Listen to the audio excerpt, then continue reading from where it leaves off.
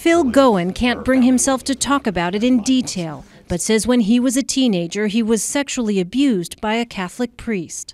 Nobody should have to deal with what I've dealt with for 15 years, the way that I felt, and no child should ever have to go through this again. After years of silence, Goen is publicly filing suit against top officials in the Philadelphia Archdiocese.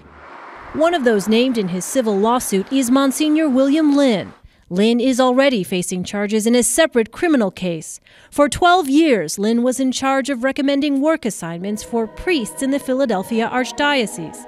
The district attorney believes Lynn knowingly recommended abusive priests be reassigned without ever warning the parishes. They did in fact reoffend. They did in fact rape and sodomize other children.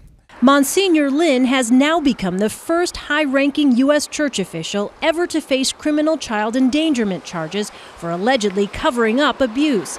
But prosecutors say there are other problems.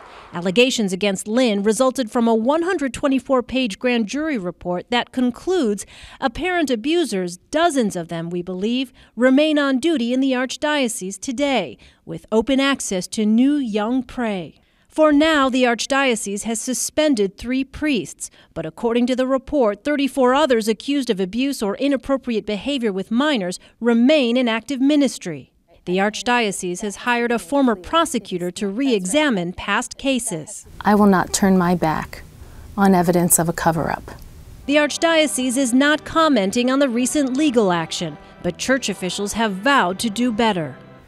We have now taken action, and we hope that our actions speak to our resolve.